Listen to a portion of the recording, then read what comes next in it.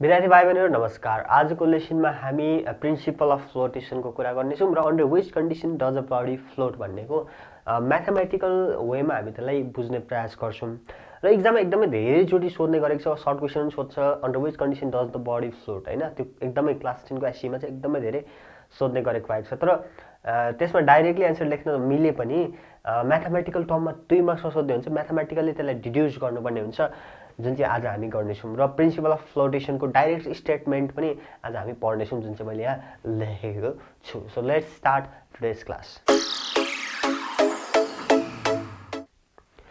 So what is principal of flotation? Principal of फ्लोटेसनको statement define अथवा state the law of flotation भनेर सोध्यो भने a body floats in a liquid, एउटा body चाहिँ लिक्विडमा float गर्छ if the weight of the liquid displaced is equal to its own weight. यति मात्रै लेखेको छ, त्यो दुनियाँ फेरि तनाव लिइराख्नु भने जरुरी नै छैन है। सो कतै चाहिँ a body floating should displace the liquid equal to its own weight. त्यसरी ल्याङ्ग्वेज डिफ्रेन्ट हुनसक्छ, बट द स्टेटमेन्टको एम के हो त त्यही हो। के भन्दाखेरि इफ यो बडी फ्लोट हुन्छ, a body floats in a liquid if यदि the weight of the liquid displace, जुन वेट लिक्विड डिस्प्लेस गर्छ त्यो चाहिँ equal to its own weight, उसको वेट बराबरको लिक्विड उसले डिस्प्लेस गर्न सक्छ भने ऊ फ्लोट हुन्छ। उसको वेट बराबरको लिक्विड उसले डिस्प्लेस गर्न सक्दैन भने ऊ फ्लोट हुँदैन। फर इक्जाम्पल सिपमा हेर्नु, सिप आइरनले बनेको छ, आइरन नेलको स्ट्रक्चर कस्तो हुन्छ, त्यो पानीमा डुब्छ, किनभने त्यसले liquid weight of the liquid displace नै गर्न सक्दैन, आफ्नो बडी अनुसारको डिस्प्लेस गर्न सक्नु पर्यो त्यसलाई।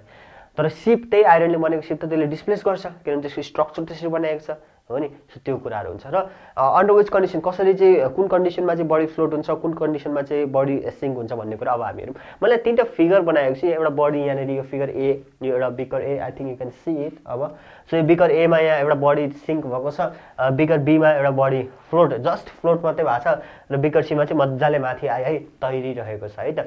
सो यो कन्डिसन ए कन्डिसन भयो, यो कन्डिसन बी कन्डिसन, र यो कन्डिसन सी कन्डिसन भयो। अब यसलाई बुझ्नको लागि हामीले के गर्नुपर्छ भन्दाखेरि कुनै पनि बडीलाई लिक्विडमा डुबाउँदाखेरि लिक्विडमा उसले एक्सपिरियन्स गर्ने फोर्सेसहरू के हो त? लेटरल थ्रस्ट त क्यान्सल हुन्छ, आर्किमिडिज प्रिन्सिपल हामीले पढ्यौँ।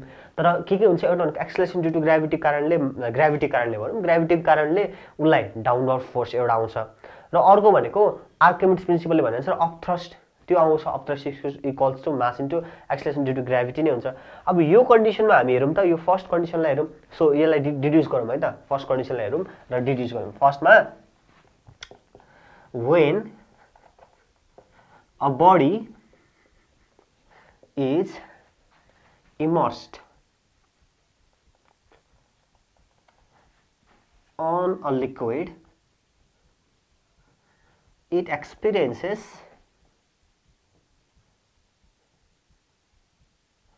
two forces। एउटा भने के हो त? ग्राभिटी अथवा वेट। ग्राभिटी भन्दा नि weight of the body pulling downwards है त, वेट डाउनवर्ड्स, यो कतातिर डाउनवर्ड्स। र अर्को भनेको के हो त? अप थ्रस्ट, यो चाहिँ अपवर्ड। Okay, case 1। अब यो कन्डिसन 1 लाई हेरौँ। यो जुन फिगर 1 छ हाम्रो, यो फिगर 1 लाई हेरौँ, फिगर ए हैन, यसलाई केस ए लेखिदिउँ सेम बनाउनको लागि। ल सो फिगर ए मा हेरौँ त के भएको छ त? बडी त मजाले डुबिसकेको छ, आनन्दले, उसलाई मतलब छैन, सो डुबेको छ। सो यहाँनिर के हुन्छ भन्दाखेरि लेट्स सी, यहाँ के भयो त? अफ थ्रस्ट त पुगेन उसलाई, of thrust is not enough, of thrust is less than the weight हैन। सो त्यो भएको कारणले यो डुब्यो है। सो के भयो त यहाँ? वेट अफ बडी यो ग्रेटर देन अफ थ्रस्ट भयो। यो के भयो त? ग्रेटर देन अफ थ्रस्ट भयो। सो फर्स्टमा वेट अफ द बडी भनेको के हो? Mass of the body into के हो त? यसलाई m1 मान्ने, बडीलाई 1 मानौँ अनि लिक्विडकोलाई चाहिँ 2 मान्ने होइन। So mass 1 into g is greater then mass 2 into g। So g त सेम गयो।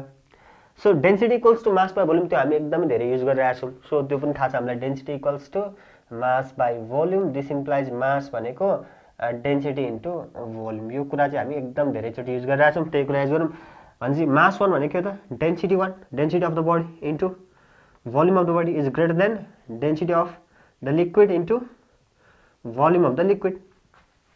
अब यो फिगरमा हेरौँ त हामी, यो फिगरमा के छ भन्दाखेरि यो बडी इमर्स गरेको छ, फुल्ली इमर्स भएको छ बडी, बडी त पुरै डुबेको छ। द्याट मिन्स यो बडीको volume is equals to the volume of the liquid displace हो नि, त्यो दुईटा इक्वल हुन्छ भनेपछि यो भोल्युम र यो भोल्युम इक्वल हुने रहेछ। That means density of the body is greater than density of the liquid. यो कन्क्लुजन आयो।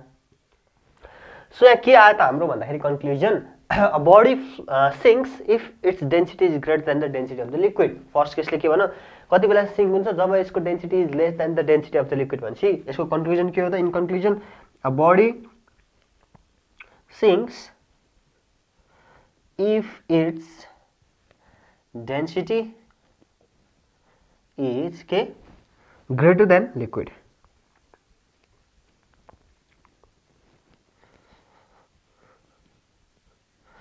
So density of the liquid भन्दा density of the body भयो भने चाहिँ त्यो के हुने रहेछ? डुब्ने रहेछ। अब केस 2 लाई हेरौँ है त। ओके, केस बी मा के छ त? बडी जस्ट फ्लोट भएको छ है त। यो केस के हो त? यो केस बी हो। भनेपछि weight of the body is equals to upthrust. यहाँ ठ्याक्कै इक्वल हुन्छ किनभने जस्ट फ्लोट मात्रै भएको छ, त्यो इक्वल भएको कारण जस्ट माथि तैरेको मात्रै छ। अब वेट अफ द बडी भनेको मास 1 into gravity 1 equals to mass 2 into, अब यो ग्राभिटी 1 त लेख्नै पर्दैन, जी मात्रै लेख्दा हुन्छ, यो सेम हो। सो यसलाई काट्दिउँ। अब यही फर्मुला अनुसार हामी के गर्न सक्छौँ? Density 1 equals density 1 into volume 1 equals to density into volume 2। So सबैतिर 2 गरेको चाहिँ हामीले लिक्विडको लागि, 1 गरेको चाहिँ बडीको लागि हो है त। अब यहाँ पनि के हुन्छ? जस्ट डुबेको छ भने चाहिँ कम्प्लिटली इमर्स भएको छ, कम्प्लिटली डुबेको छ, जस्ट माथिपट्टि आउन मात्रै, जस्ट फ्लोट भनौँ न, डुबेको भन्दा जस्ट फ्लोट भएको छ भनेपछि volume of the liquid displace is equals to the volume of the body. त्यो दुईटैको भोल्युम के हो त? सेम हो भनेपछि डेन्सिटी 1 इक्वल्स टु डेन्सिटी 2। हाम्रो टर्म ए नै हो। सो यसले के कन्क्लुजन गर्छ भने a body floats, a body just floats if it's density is equal to density of the liquid. So लिक्विडको density जति छ त्यति नै डेन्सिटी भएको बडी छ भने ऊ जस्ट फ्लोट हुने रहेछ, ठ्याक्क फ्लोट मात्रै हुनलाई अपथ्रस्ट उसले एक्सपिरियन्स गर्ने रहेछ। र केस 3 मा के भएको छ त? मजाले एकदम मजाले तैरिरहेको छ। सो त्यो केसलाई पनि हेरौँ है त। ओके, केस सी मा हेरौँ त के भएको छ? बडी मजाले फ्लोट भएको छ भनेपछि उसले पनि उसको वेट अनुसारको अपथ्रस्ट पाएको छ। यहाँनिर ग्रेटर देन लेस देन हुँदैन, weight of the liquid body is less than the upthrust हुँदैन, इक्वल नै हुन्छ। त्यो कुरालाई ध्यान दिनु। यो लाइक सुरुमा ग्रेटर देन लेख्यो अनि इक्वल लेख्यो अनि लेस देन होला, no no no no no, त्यस्तो हुँदैन, इक्वल नै हुन्छ है त। त्यो इक्वल भएकै कारणले उसले चाहिँ अपथ्रस्ट इक्वल एक्सपिरियन्स गरेकै कारणले ऊ मजाले तैरिरहेको छ। So let's write mass 1 gravity equals to mass 2 gravity. अहिलेको जस्तै अब यसमा के हुन्छ? Density 1 into volume 1 equals to density 2 into volume 2। अब एकचोटि यो फिगरलाई हेरौँ त के भएको छ? यो बडीको भोल्युम जति छ नि, लिक्विड डिस्प्लेस गरेको भोल्युम त्यति छैन। लिक्विड जति यहाँदेखि तलको मात्रै लिक्विड हो, यहाँदेखि तलको मात्रै लिक्विड हो, यति मात्रै लिक्विडको भोल्युम यति मात्रै छ, बडीको भोल्युम बढी छ। सो बडीको volume is higher. So volume 1 is greater than volume 2। यहाँ के भयो त? Volume 1 is greater than volume 2। This implies density 1 is less than density 2। कसरी हुन्छ यो भन्दाखेरि यहाँ हेर्नु त, यहाँ दुईटा टर्म छ, यहाँ पनि दुईटा टर्म छ। सो यो एउटा टर्मलाई कम्पेयर गर्दाखेरि this is greater, volume of the body is greater than that of the volume of the liquid displaced. That means यो इक्वल हुनलाई कति बेला मात्रै इक्वल हुन्छ? यो दुईटा कति बेला मात्रै हुन्छ इक्वल हुन्छ? जति बेला density is less than the density of water. This implies density of liquid भन्दा चाहिँ density of the body is के हुनुपर्ने रहेछ त? कम्ती हुनुपर्ने रहेछ। यो कन्डिसन एकदम ध्यान दिनु। यहाँ दुईवटा टर्म छ, एबिसिडी जस्तो टर्म छ। यो भोल्युमलाई कम्पेयर गर्दाखेरि यो ग्रेटर छ भनेपछि यो इक्वल, योसँग इक्वल हुन यो लेस हुनुपर्छ कि हैन? सो यो म्याथमेटिकल कुरा हो, अलिकति एनालाइटिकल कुरा हो, अलिकति ध्यान दिएर बुझ्नु होला यसलाई। यति भएपछि हुन्छ। जस्तै अब इक्जाम्पलकै रूपमा लिनु पर्दा, जस्तै यो चाहिँ नि मानिलिउँ कि कति राख्दिने त?